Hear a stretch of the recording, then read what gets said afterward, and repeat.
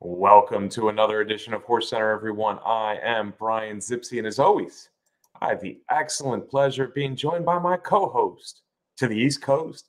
That's Matt Shifman. How are you today, Matt?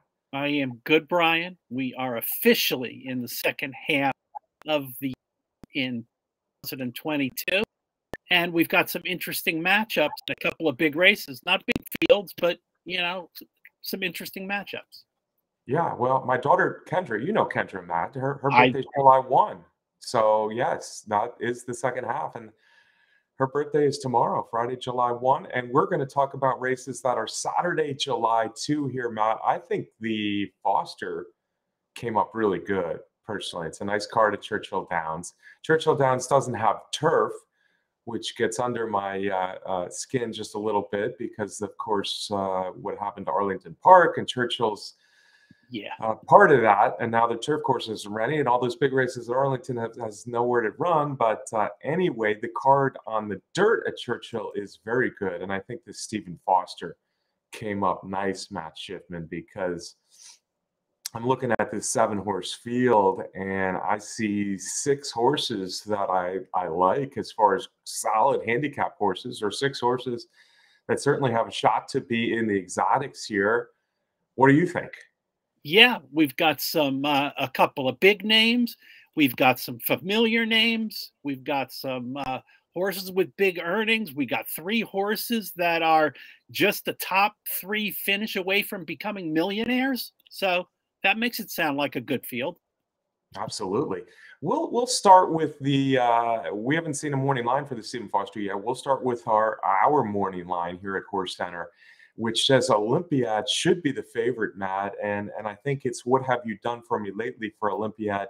Certainly a promising horse earlier in his career for trainer Belmont, who for whatever reason was not able to put it all together. He had a tough trip in the Cigar Mile last year, but he has been absolutely terrific this year. Yeah, for sure. Stringing together 4 wins in a row, starting with an allowance at Gulfstream Park, and then a couple of graded stakes wins at the fairgrounds, and most recently in the Grade 2 Ali Sheba. Yeah, I think that's our cover photo, Matt. The Ali Sheba. You could see Churchill in the background there. Olympiad, you know, the Ali Sheba, I think it's underrated how good he ran, because Happy Saver, I still think Happy Saver is a very good horse, and he probably showed that a little bit in the Met Mile, running second to Flightline, of course, and going right by Speaker's Corner. So that Ali Sheba was a good performance. I think he deserves to be favored. It remains to be seen here who will be the favorite, because we're also talking about the horse that got put up last year, not only the Haskell, but of course the Kentucky Derby. That's Mandaloon. Mandaloon we have as the second choice on our odds here, Matt, the 6th. Mandaloon 1-2 from trainer Brad Cox, but Mandaloon does not have anything resembling the record of Olympiad this year, because he went overseas months ago, and of course he did not run very well in Saudi Arabia. Yeah, Brian, we've talked about going to the Middle East, and I guess the Mandaloon going over is an example of why you shouldn't go over. It was a very tough field. He didn't run particularly well, whether it was the trip or the surface over there. Finished 9th, and now has been off for quite a while. Mandaloon, we saw back on the Kentucky Derby trail, he threw in a clunker in at the fairgrounds in the Louisiana Derby that was a little bit of a head scratcher and hard to explain, and came back and ran obviously well in the Kentucky Derby. But yes, Brian, it's been a layoff this time since Saudi and the Saudi Cup. That makes me, not sure what to do with this horse, but no doubt Brad Cox and all of the history surrounding Mandaloon, he's going to take a lot of action at the window. Yeah, we mentioned the Saudi Cup and we mentioned Louisiana Derby from last year. Those are his only 2 poor races. He's been very consistent otherwise. And as you mentioned, he bounced right back after that bad Louisiana Derby to run big in the Kentucky Derby. He's also, as I said, from trainer Brad Cox, Matt, and I don't know about you, but he's become a trainer that you just feel like his horses don't really slump. They're ready to run in big races. When they're entered in big races, they're ready to run. And I have a feeling Mandaloun at his home base at Churchill Downs, working well for his return, will be to some extent ready to run, but it sure looks like a tough spot to return, especially as the favorite, probably the second choice, but potentially the favorite here in this field of 7. Another interesting horse, Matt, is the New York bred American Revolution. American Revolution was absolutely terrific last year in New York. I look at American Revolution's record, in fact, Matt, and I see 5 wins spread out all over the place in the state of New York, and he's 0 for 3 outside of New York. But he looked really good last fall, winning the Cigar Mile over horses like Olympiad. But his one race this year was a tad disappointing, I guess, but it was after a long layoff. He came back at Churchill, clearly prepping for the Stephen Foster for trainer Todd Pletcher. And it wasn't all that bad a performance where you say, what's wrong with American Revolution? You just need to say, well, that should tighten him up for a bigger race here on Saturday. I would think so. And you mentioned his 5 wins, the majority of those coming against New York bred company, of course. But that Cigar Mile victory at the end of last year was a breakthrough for him. And time off over the winter, prepping for the Stephen Foster and the Blame. And yeah, the Foster, I think, has been a target. Pletcher has left American Revolution down at Churchill since the Blame to continue training on there, maybe to, have things work out a little better. From what you mentioned, that his wins have all been in New York. His wins have been in New York, but they've been at 4 different New York tracks, interestingly. So yes. American Revolution, we know he can at least take to different surfaces. Watch the odds board on this one, folks, because I'm interested to see what American Revolution goes off at. We have him clearly as the 3rd choice here, behind Olympiad and Mandaloun. But I could see him drifting up just a little bit off that loss in the Blame. And don't sleep on the Blame. It might be a listed stake there at Churchill Downs, but that was a very good field. Not Stephen Foster good, but it was a good field. So his defeat there by 3.5 lengths or so was not all that bad if he can move forward as we would expect second time off the layoff. If he drifts up, Matt, 5-1, 6-1, I think he becomes a very interesting horse to play in the Stephen Foster. Another interesting horse for me, Matt, is Caddo River. And maybe I'm thinking a little bit about Nick Sko and the journey Nick Sko made in his career, because Nick Sko was a talented young horse, showed flashes of being a really good horse, kind of went off the boil just a little bit. Brad Cox completely turned Nick Sko around, and he became a monster through, of course, last year's Breeders' Cup Classic win. I'm not saying that Caddo River is going to follow in those footsteps completely, but it does remind me a little bit of Nick Sko in that Caddo River always had a lot of talent. It's been in allowance races, but at least 1 or 2 of those allowance races were of stakes quality, and Caddo River has just been taking the field to the woodshed, if you will, Matt, in those races. I think Caddo River has turned a corner, making him an interesting horse in this 7-horse Foster field. Agreed that he's an interesting horse. He's a horse that I and I think both of us have wanted to like for a long time, going back to the Kentucky Derby Trail last year. We both liked Caddo River, especially after he got his only stakes win, which came in the Smarty Jones at the beginning of the Derby Trail in Oaklawn Park. But he continued on the Derby Trail, ran okay. Couldn't seem to find the winner's circle. And yes, now here we are in 2022, 3 very strong open length victories in allowances, 2 at Oaklawn Park, 1 most recently at Churchill Downs. Can he make the step up? Can he become a stakes winner again, a graded stakes winner against this Foster field? Yeah, and I think this Foster Field is of grade one quality, but I think Caddo River could become a grade one quality horse. That last win over the track at Churchill Downs was 133 and change. Very, very impressive for Caddo River. Another thing I like, Ricardo Santana Jr. has been on him recently. It seems like those two are getting along very well. He's also been able to sit just off the pace in all three of those wins, which he looked a little bit unwilling to do early in his career. So Caddo River, drawn the rail, I'm not sure that's a good spot to stalk and pounce, but he has shown the ability now to at least relax a little bit early, and that might have a lot to do with his turnaround of late. I think he fits in with this bunch. Interesting that that's 6-1 on our odds, Matt. More interesting horses. How about number 5, Godolphin, Proxy? Proxy's 8-1. Proxy is a horse, Matt, who just hasn't broken through. He's run a lot of very good races. He continues to run good horse against good horses, and he continues to make some noise while not picking up the first place check. Yeah, that's for sure. And you mentioned earlier, Brian, the quality of the blame, the prep race for the Foster, and Proxy was second in there. He was third before that in the Ben Ally, and before that he was second in the New Orleans Handicap. All were three good races with good fields, but yeah, he just hasn't found the winner's circle. Is he just a notch below, or is he a horse that likes to get close but not quite get his head in front at the wire? Yeah, either way, I think he's a horse that you should strongly consider for the exotics, especially underneath. And 8-1 seems about right for Proxy because, as we said, there's at least 4 horses in here that should be bet below him.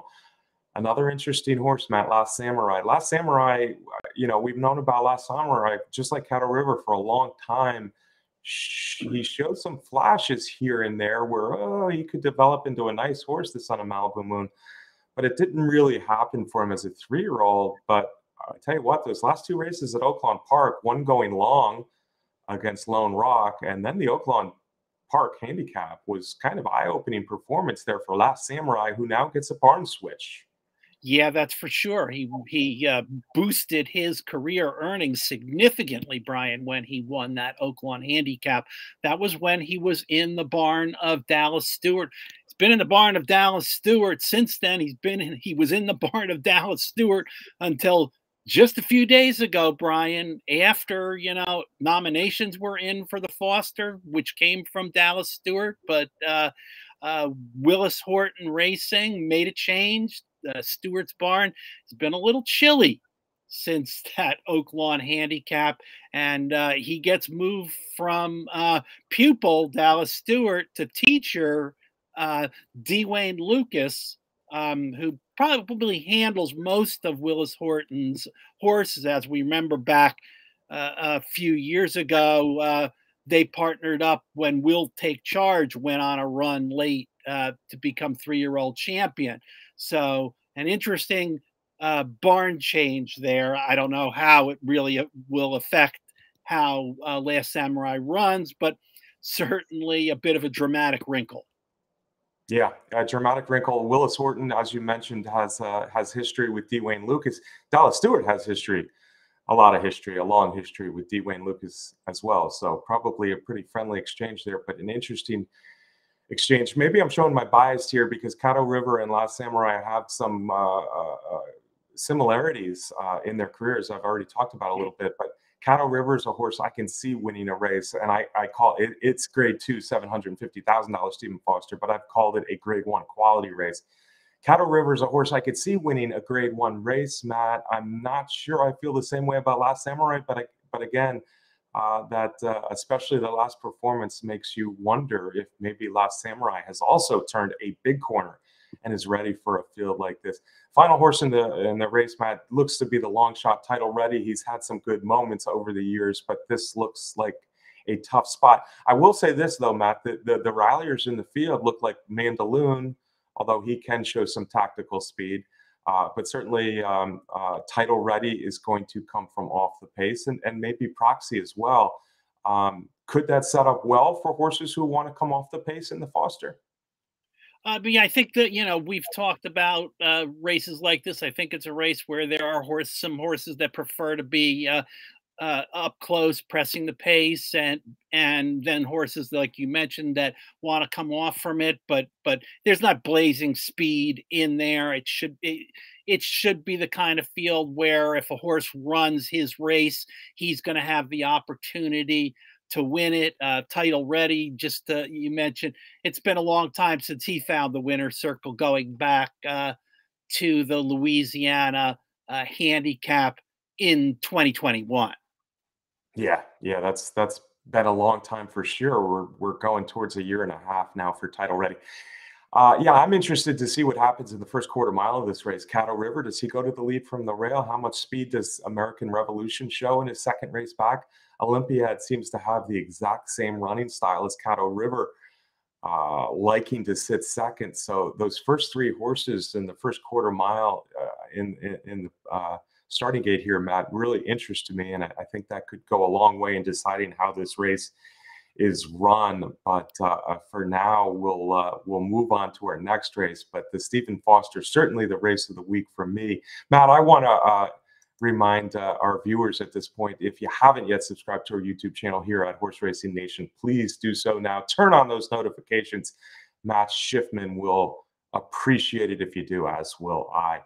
Matt, the other race that we want to talk about is not nearly as good a race as the Stephen Foster, not nearly as interesting a betting race. But if you're following the best horses in America, I think we got to look at this John A. Nerud, a 7-furlong Grade 2 at Belmont on Dwyer Day at Belmont Park on Saturday, as an interesting matchup, at least between the top two. I guess only the top two, because I think the other three horses are merely filler here in the Nerud, Matt. But life is good. Speaker's Corner. Let's go. Yeah, absolutely, Brian. Only a field of five, but in that field of five, you got two horses that are in the most recent top 10 in the NTRA poll. Life is Good, ranked number 3. Speaker's Corner, ranked number 9. Two very good horses that both of them coming off of defeats, but before that had significant winning streaks. Oh, forget the NTRA top 10, Matt. Isn't Life is Good better than number 3 in America? I think so, Brian, and he was number 1 in America prior to that trip out to the Middle East. But you know, as far as polls go, recency and who's been winning lately are certainly part of that. But we know Life is Good is really good, having won 7 out of 8 races prior to that trip to Middle East. And let's face it, Brian, the Dubai World Cup was absolutely, to me, stretching the distance limits of Life is Good. Trainer Todd Pletcher since then has said that the track surface did not come up to Life is Good's liking. They were hoping that the track would get a little tighter on race day, but it didn't. Right. And I've heard the same thing. I never got my shoes on that Maidan race course earlier this year, but I've heard that it was a slow and tiring track as well. So I'm not completely sold that Life is Good can't handle a mile and a quarter, but he did come up short, of course. 4th, not a bad 4th behind Country Grammar and Hot Rod Charlie, the Americans running 1-2 there. Yeah, Life is Good. You mentioned 8 races before the Dubai World Cup, and they were all sensational. Let's not go on a hyperbole bandwagon here. These races, they were sensational. I don't think I'm overstating how good Life is Good was in those 8 races. His only loss was a terrific performance after a layoff against Jackie's Warrior sprinting at Saratoga. He ended last year with a big win in the Breeders' Cup Dirt Mile. He started this year with a big win over Nick Sko in the Pegasus World Cup. He's got speed to kill. Every warning sign in the world, though, Matt, tells me a mile and a quarter, 4 months ago, almost 4 months ago, overseas in Dubai, a tiring trip, a tiring track, a mile and a quarter, now coming back 7 furlongs against a fast horse in Speaker's Corner. There are a lot of warning signs that maybe this heavy favorite is beatable in here. But then I just think of the kind of speed he has, the kind of talent he has, and I don't believe that he's going to fall into that trap of Dubai World Cup to a tough 7 furlong race. Yes, Brian, I agree with you. And we're talking about Todd Pletcher as the trainer, and he's been pointing to this race. He's going to have Todd Pletcher is not the kind of guy that uh, uh, uses a race to help get a horse into shape. He's going to be ready to run for sure. Yeah, and he's got so much speed and a fresh speed talent like Life is Good could be scary early in this in John A. Nerud. Of course, John A. Nerud was a great, great horseman. Todd Pletcher's on his way to becoming a legendary horseman if he's not already there. Life is Good returning. We can't wait to see what Life is Good does the rest of the year, but it starts Saturday in the John A. Nerud. Now, Speaker's Corner, Matt, you mentioned he was number 9 on that NTRA poll. Number 9 seems a little bit low for what he's accomplished this year, but he's coming off getting it handed to him, if you will, a little bit in the Met Mile. Yeah, well, that's for sure, Brian. He went out and set the pace in the Met Mile, but there was a horse in there called Flightline. And let's face it, Brian, at this point, I don't know if there's anybody who's going to run against Flightline and not get his butt handed to him as Speaker's Corner did. However, is it possible, Brian, that Speaker's Corner is facing the exact same kind of scenario in here, except again, with Life is Good being a extremely talented, extremely fast horse, and honestly, Brian, I was a little surprised to see Speaker's Corner coming back this quickly off of that Met Mile in a race where he knew he was going to run into Life is Good. Speaker's Corner has honestly been racing pretty much every month for about 8 races. So I don't know. I have to be a little concerned that that Met Mile may take a little toll on Speaker's Corner, considering that he's facing a horse like Life is Good. I don't know. This is what horses used to do, so I'm not as concerned as you. They're doing well and they run. And Speaker's Corner's coming off a 4 week. Yeah, it was a tough race, but coming off 4 weeks, he got to the lead. He controlled the early pace against Flightline. He even blocked him a little bit, if you will, early in the race. But of course, he wasn't as good as Flightline. And like you said, that's no shame in not being as good as Flightline there in the Met Mile. But it'll be interesting as well in this race to see what happens early because Speaker's Corner had the early lead on Flightline. I don't know if he gets the early lead on Life is Good. This Life is Good go right to the lead and Speaker's Corner sits lapped on him on the outside. That would be very interesting. Or does Life is Good go right to the lead and Speaker's Corner try to sit 2-3 lengths off him and then try to make a move? That might be tougher. I somewhat doubt that Speaker's Corner will have the lead again in this race like he did in the Met Mile, but you never know what happens in the first few jumps. A very, very interesting, almost a match race, if you will, here in the John A. Nerud Mat because Repo Rocks, Harvard, War Toxin, and Repo Rocks, I guess they have a little bit of speed. Harvard, not so much, but they just look more like allowance horses in a grade 1 type of environment. And that would seem awfully tough unless one of the other two does not run at all. Yeah, that's for sure. But one of them's likely to finish third or maybe possibly second in there. They, a couple of them have some graded stakes placings in races at Aqueduct during the winter. So, they've been running okay, but they haven't been running against the quality of horses that Life is Good and Speaker's Corner have been facing. Matt Shifman, no truer words have ever been spoken. I too agree that one of those horses will finish third in the John A. Nerud here.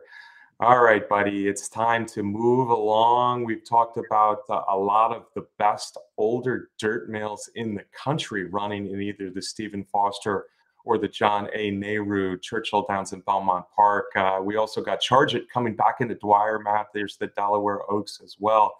But these were the two we focused on, top older dirt males. Time for top picks now. Let's go to the board, Matt. Who you got? Stephen Foster, you go first. Stephen Foster. Yeah, I wanted to try and pick against Olympiad, and I considered Caddo River, and I considered American Revolution, and I considered Mandaloun. And, I probably should have picked one of those, considering that Olympiad is going to be the favorite. We'll see how heavy a favorite he's going to be. And I guess because of my lack of indecision about the other three, I ended up with Olympiad. Belmont trainer has been known to have horses win a whole bunch in a row. Yeah, absolutely. It's happened before, hasn't it? I'll light my cigar to that statement, Matt. Hey, Olympiad is the now horse. He's got a big win over the track. He is the horse to beat in here. But I'm going to go for a now horse who also has a win over the track, because Caddo River, I think, has turned a corner. I called it a grade 1 quality field. I don't know if Caddo River can do it, but there's going to be some odds attached to Caddo River here. And like I said, he reminds me a little bit of Nick Sco in very recent history for trainer Brad Cox. I'm going to try to beat the favorites, Olympiad and especially Mandaloun here in the Stephen Foster. American Revolution, I could see running a very good race, but I just don't like him to win. So I landed on Caddo River. I think that 1 mile and 133. I know how good he was in Oaklawn before that, but that 1 mile and 133 and change at Churchill Downs has me convinced that Caddo River is this good and has a real shot to win the Stephen Foster. Matt, I'm not even sure we needed to make graphics here for the John A. Nerud. I'm embarrassed because we are a pair of chalk-eating weasels here in the Nerud. But on the other hand, who else you going to pick? There's only 2 horses to really pick from in the Nerud. We picked the better one. I don't know. Could Speaker's Corner beat him? Yeah, I guess it's possible, Brian. But you know what? He's going to be a pretty short in odds also. We're talking about 2 horses here that are going to be, maybe 3 to 5 and 6 to 5. So, let's face it. This Nerud for me is a race to watch and enjoy. I'm probably not going to be betting. Well said. Well said. It's not a great betting race. It's not a good betting race. Yeah, I could see Life is Good at 1 to 5. And I could see Speaker's Corner at 9 to 5. That's kind of hard to do in a race that's not a match race. So we'll see what happens. But both Matt and I like Life is Good's chances here in the Nerud, and then bigger, better things. He's probably pointing for the Whitney at Saratoga after that. But Life is Good, an amazing talent. Matt and I both like him. We're on the now horses with a win over the track in the Stephen Foster. Matt went Olympiad. I went Caddo River. Matt, let me get a closing shot from you, my good friend. Yeah, a couple of fun races, Brian. A couple of races to really enjoy watching, some talented horses. A lot more betting possibilities in the Foster. Regardless, thanks for watching HorseCenter. We appreciate it. Thank you, Matt. Yeah, I'm also interested in Charge It. And again, not as a betting proposition here now on Saturday, but Charge It is a horse who might really, really be a very, very talented horse for trainer Todd Pletcher, and he's in that Dwyer. So I'm interested to see what Charge It can do in the Dwyer, also Saturday at Belmont. Thanks to Candace Curtis for the race graphics. She always does a great job. Thanks to our sponsor, the best contest site out there, that's Derby Wars. And most of all, thanks to all you for tuning in every week, podcast or video, HorseCenter. We sure do appreciate it. We'll see you next week right here, another edition of HorseCenter. See you then.